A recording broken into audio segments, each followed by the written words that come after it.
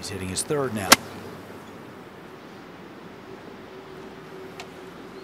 Okay. All right. 5 straight pars so far for Kevin Chappell. This birdie would put him within 1. And it does. Yes, Jimmy, and this is where Kevin makes his money. Pin cut, front right, ball slightly below his feet. Gonna try and work this back into that hole location. Just pretty good shot here. Wow. Yeah, it is a good shot. That's as close as we've seen anybody hit it today. So Kevin Chappell, who's just 1 off the lead. There you have it. 2 tied atop the leaderboard. He's never had a win. This would be a heck of a win to notch as your first, but there's a long way to go. As you see, he's now tied with Dustin Johnson.